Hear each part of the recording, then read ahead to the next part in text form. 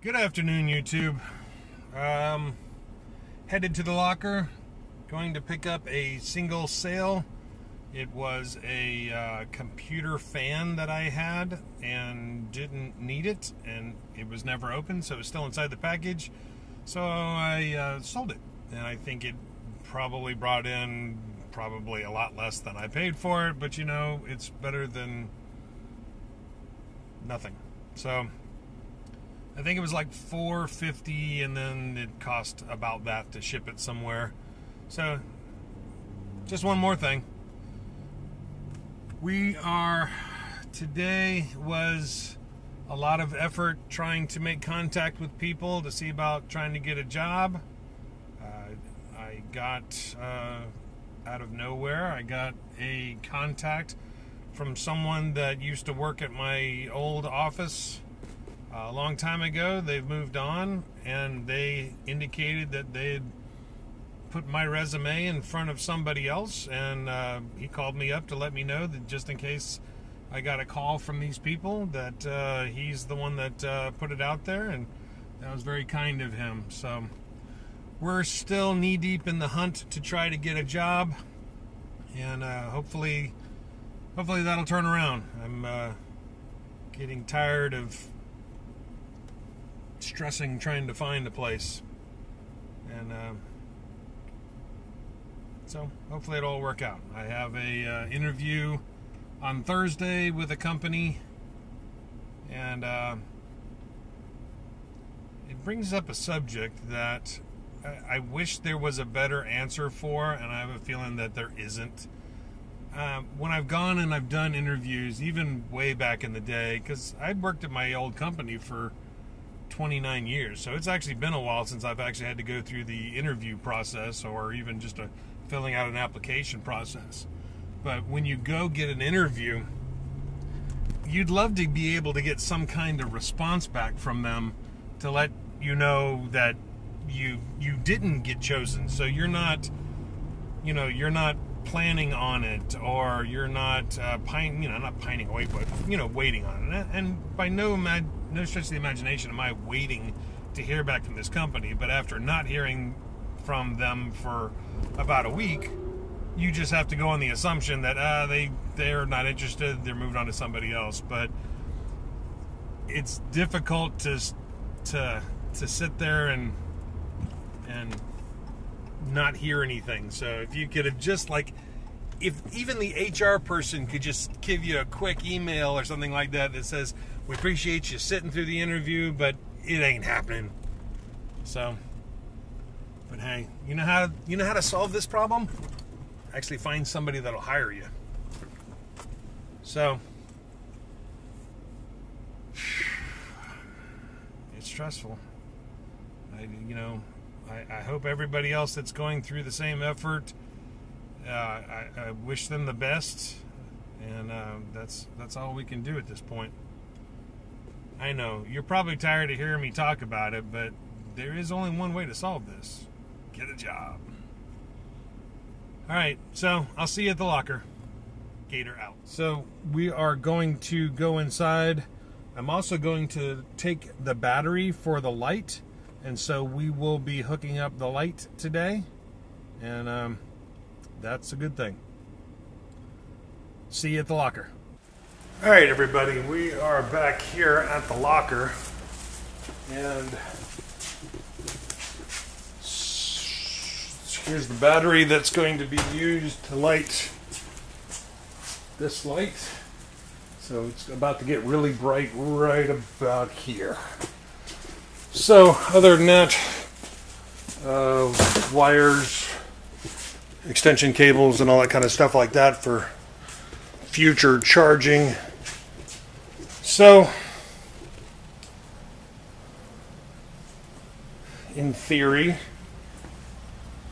I can probably put the battery here and just plug in and just push the button from there. I don't want to take away from GatorBait's workable area here. You see, this is not good. So we'll have to come up with a plan there.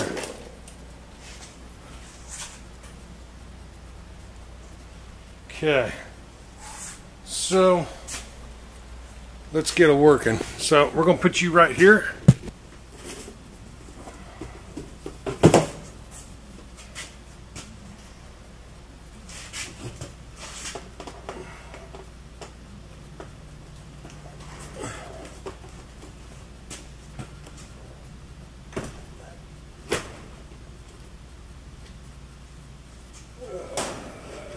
Let's lay this down.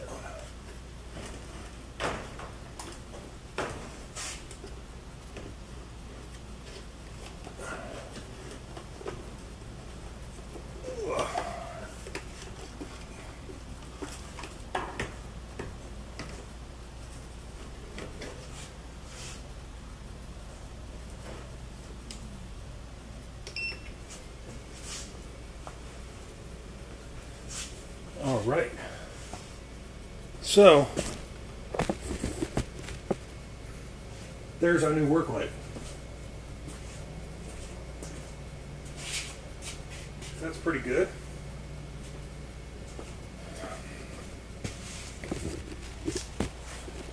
So this light, in the process of moving over to this location, I went to go turn it on to do some work and it died. You guys, I believe you saw that in the video a little while back. So that battery doesn't last quite as long as I thought it would. So we're going to have to keep an eye on that and deal with it as we can. The other option is instead of it being up in here, I could run an extension cord over to here and maybe just stick it right here. But you can see this is stock area, and it's a convenient stock area given my height and stuff like that. But it's a very small shelf, so it really is only a shelf for something like DVDs and stuff like that. I mean, this is pushing it. I'm over by an inch. But so we are pulling a fan that I believe is supposed to be in 43, and it is. You can see one fan. I'll put the picture up on the screen so you can see what I got it for. These are extension cords and cables, which for the meantime can just sit right here in this box. And honestly, that's the extent of today's pickups. So I'd love to be able to give you guys a little bit more stuff to look at, but I got to get people to buy stuff. And I got 2 starter stores. One is at about 116 items listed, and the other one is about 120 items listed. Of course, it's a lot of DVDs, but a lot of those are listed as variants. So they really don't take up all those slots that you see.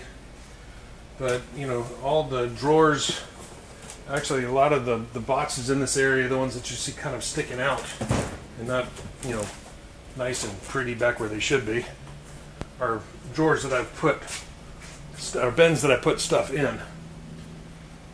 So hopefully we'll get some sales and start doing some more garage selling. But honestly, right now I should actually hold off on the garage sale and get the dead pile a lot smaller. I'd like to be able to reclaim my house so I can actually be in it and not feel like I'm swamped.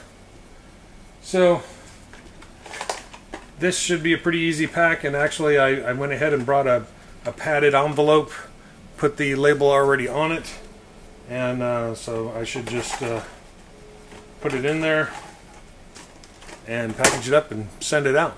So that's the plan. Thanks for tagging along. I know it's not a whole lot, but we're going to keep plugging away at it. You guys take care. Gator out.